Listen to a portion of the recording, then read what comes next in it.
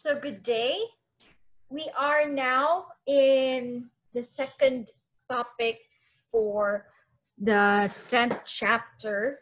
So we will start with abortion because abortion is a complication during gestation.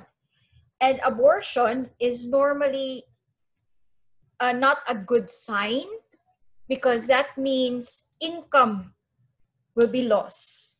So for a farmer, any offspring from a mating is considered an income to them. And as future veterinarians, you make sure that the farmer will have his income. So what is abortion? Abortion is the termination of pregnancy before it reaches full term.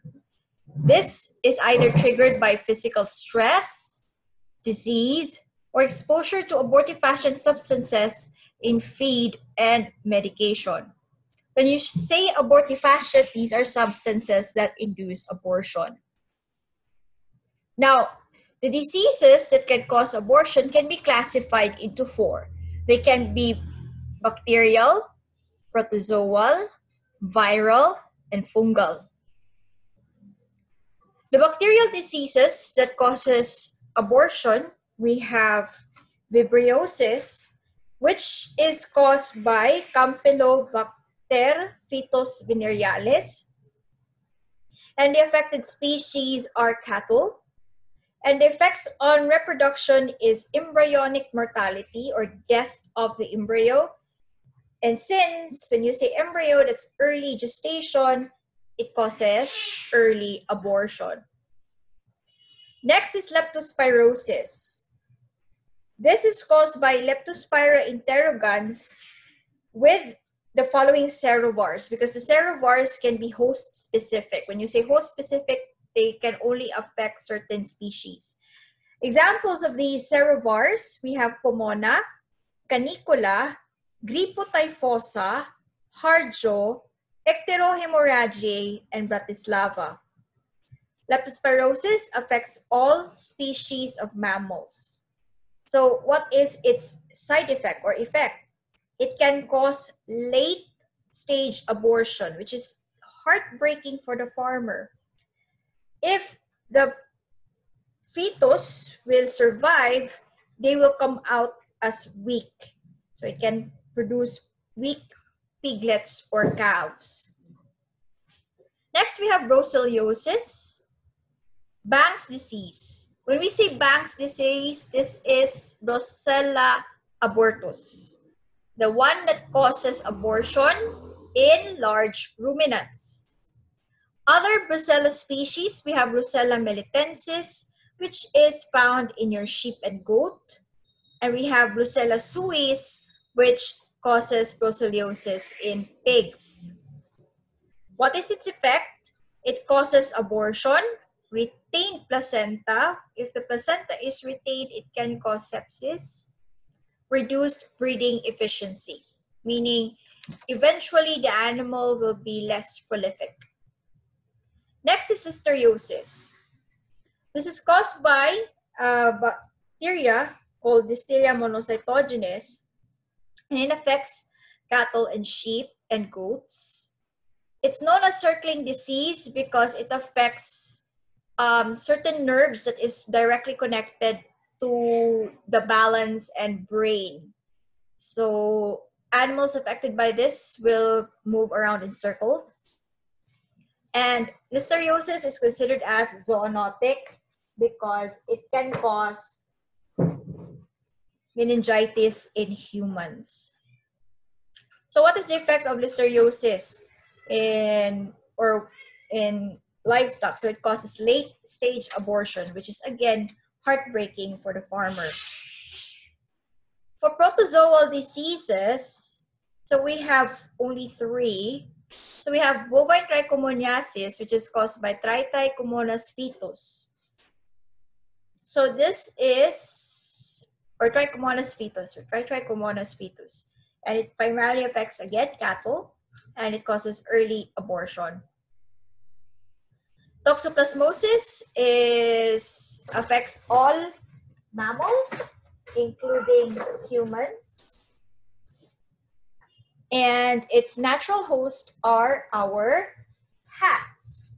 So its effect, the causative agent, by the way, of toxoplasmosis again is Toxoplasma gondii. I've already introduced this in your Principles of Animal Science and Economics, VEM005. And what's the effect of toxoplasmosis? It causes late abortion. Neosporosis is caused by Neospora caninum. It might sound like it's from a dog, but it was discovered from a dog, but its natural hosts are cattle. So it causes abortion in all stages of gestation. So regardless if it's an early or late, it causes abortion. For viral disease, we have bovine viral diarrhea, which affects our cattle, and its effect is abortion and congenital defect. So if the fetus is not aborted, there can be congenital defect like calves with one eye, or calves with no anus, or calves with open abdomen. So those are the types of congenital defects, or we call them monsters. We also have infectious bovine rhinotracheitis or pustular vulvovaginitis, which again affects our cattle, and it causes abortion in the second half of gestation. Another is your equine rhinotracheitis, which is caused by equine herpes virus 1, and it causes abortion in the last trimester. Then we have the equine viral arteritis, which is also known as epizootic cellulitis. The common name for this disease is the pink eye. The causative agent is the equine arterivirus and affects horse because it's equine. And its effect is abortion in the second half of gestation. Next, we have pseudorabies, which affects primarily our swine. So pseudorabies because it shares the nervous signs of rabies, but it's not the same virus that causes rabies. Because the causative agent of pseudorabies is herpes virus, not rhabdovirus. What is the effect of the pseudorabies? You have abortion, embryonic mortality, mummified fetuses, and stillbirth. Stillbirth are fetuses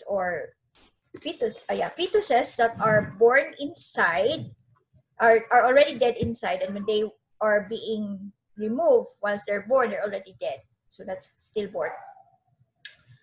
Mummified fetuses, they're already been dead for quite some time, and they're already mummified. So the difference is, for stillbirth, they look like they're fresher than the mummified fetuses. Next is you have porcine reproductive and respiratory syndrome. This one is quite new. This was discovered in 1987. So the affected species are swine, of course, because it says porcine. And this is caused by the arterivirus. And the effect of this one causes abortion, stillbirth, mummified fetuses, premature farrowing, meaning they give birth days short of their full term. Respiratory disease in neonates, if ever they were able to survive, but once they're born, they manifest coughing and sneezing, and also nursery and finisher pigs. Because it actually starts as a reproductive and then affects the respiratory system. This is quite prevalent here in the Philippines, PRRS. Then lastly, we have SMEDI. SMEDI is an acronym for stillbirth, S. M is mummified fetus. ED is embryonic death and infertility. This affects swine, and the causative agent is enterovirus. So the effect is, what is the acronym? So infertility. Once that's the pig will get infected by this, there's chances, especially for this, for both male and female, by the way, chances are they will no longer have the capacity to reproduce. So, Doc, how can we diagnose these? So in the field, you base it on, for abortion, you base it on what you have observed. So let's say it's more pigs are, most of the piglets that were born from an abortion, most of them are mummified, so you already know what it is. And there are also test kits available. So later on in your immunology, you will find out what are those test kits and what do they detect for. Fungal disease, we have aspergillosis, which causes mycosis. So affected species are your cattle, and the primary suspect for this is the species are Aspergillus fumigatus, but also you have Abscidin and Mucor. So it causes abortion in the middle and last trimester. So this is what you call mycotic abortion. So by the way, this is a cotyledon. This is a placenta. So these are the cotyledons in the placenta of a baby cow, of a calf that was aborted. This one is a normal cotyledon, this one here. While this one, the thickened one with yellowish white plaques in the middle, those are the ones that have been infected by the Aspergillus fumigatus, by the fungi. So it causes abortion. We also have a list of abortifacient plants. We have the red-rooted pigweed, the Tugela, milk vetch or locoweed, juniper, alfalfa, ponderosa vine, clovers, and skunk cabbage. I've mentioned this because some of you might be going abroad, might practice abroad, and most practices abroad, they pasture their animals. Unlike here in the Philippines, we put them in certain places and they just feed there. But in areas wherein there's a lot of land, they let them go, pasture during the day, and lock them up in the evenings. So these are the these are the plants that you really have to be worried about. We also have vitamin A or retinol.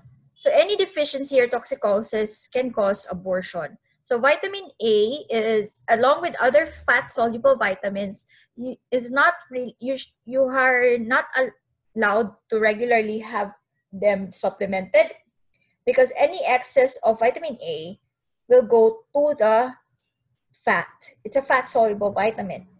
And I've met one case before in the hospital where I used to work, wherein the owner likes to give vitamin A supplements to his bitches, and it turned out some of the puppies that were delivered via cesarean section were monsters. I can see their brains, they don't have a cranium, they don't have a brain case. Some of them I can see their internal organs because there's no skin on it. Some of them don't have buttholes or anus. Call it atrachia ani. So those are the things that you really have to be very careful of when you're going to supplement vitamins, particularly fat-soluble ones. Now we move on to parturition, which is the process of giving birth. So here are the different parturition terms depending on the species. So we have whelping, so bitches giving birth to puppies; calving, cows giving birth to calves; farrowing, sows giving birth to piglets; lambing, ewes giving birth to lambs; and foaling, mares giving birth to foals. So, assignment. What are the parturition terms for goats, cats, and rabbits? So that is your assignment. Now, here are some physiological changes in the last days of gestation. When you say physiology, function. First is the expansion of the pelvis, which is due to the secretion of relaxin and estrogen, which results in the enlargement of the birth canal in preparation for the expulsion of the fetus. There's also demineralization of the pubic symphysis. Later on in your anatomy, we'll find out where is the pubic symphysis, allowing the birth canal to expand. We also have sinking around the tail head, wherein the soft tissues around the tail head will appear sunken, and the tail head is far more prominent, especially before parturition. This is because the pelvic ligament tends to relax due to the influence, again, of relaxin and estrogen. We also have lactation. So lactation, most of the dams are already producing milk. And then we have temperature. Most dams, except for sows, are about to give birth will experience a decrease in their body temperature. In sows, on the other hand, they tend to increase their body temperature. But between the four, lactation, provided that it has been confirmed via ultrasound that the animal is indeed pregnant, or via rectal palpation or blood sample, it's lactation that is the marquee that the animal is about to give birth, marquee sign. Because temperature, it's not really reliable. But for pigs, they do tend to increase their body temp when they're about to give birth. So that's the reason why before farrowing, most of the farm hands will shower the sows. So if you have observed that in some of the farms, if you guys have farms. We also have physical changes prior to parturition, which includes the softening of the vulva, the softening and the swelling of the vulvas. We're about to give birth there. The cervix is dilated upon internal exam. Internal exam is you put, for smaller animals like dogs, you can put a finger onto their vulva and check for cervix if it's dilated already. For larger animals, you can have the entire arm. You also have mucus stringing from the vulva, and of course, the rupture of the amniotic sac. When you say amniotic sac, that's the water bag.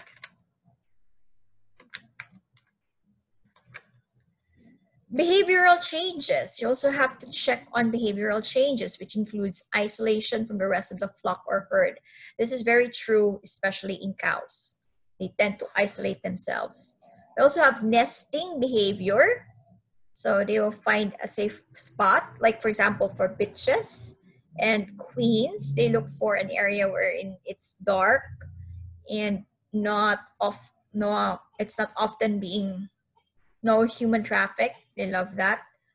Off feeding, except in horses. So they will not eat because they are experiencing pain. For horses, they still eat. Distress, so they're anxious. They look around. So that's one of the changes that you also have to observe. And of course, sweating, which is only being observed in horses. So what are the triggering factors for parturition?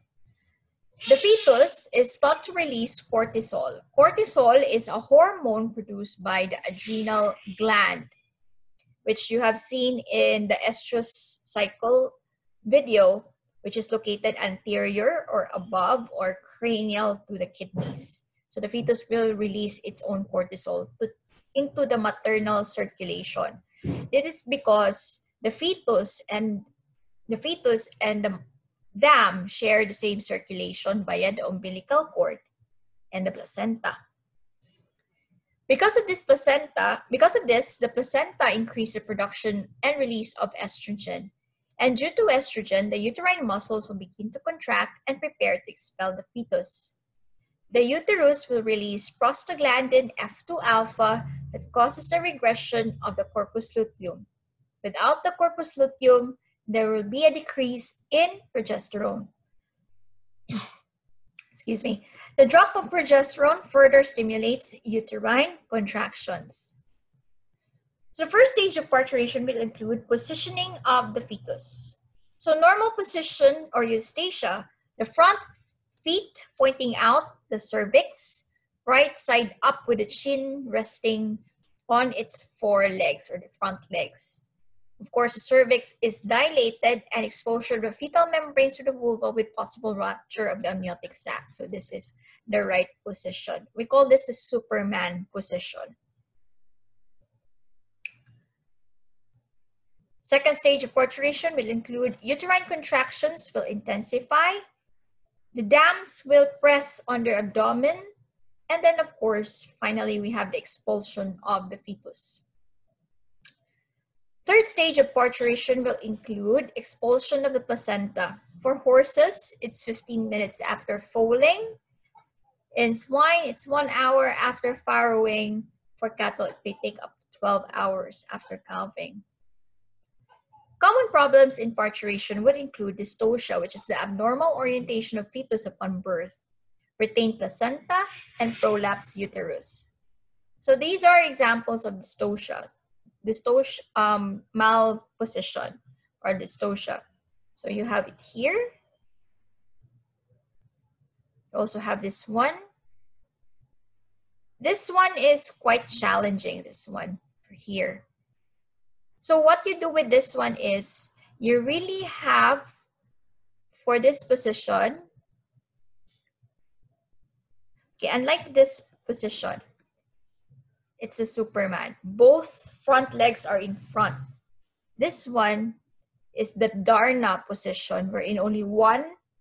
If you're not familiar with Darna, she is a Filipino heroine, and she only raises, when she flies, it's only one arm or one arm is raised up. This is the Darna position.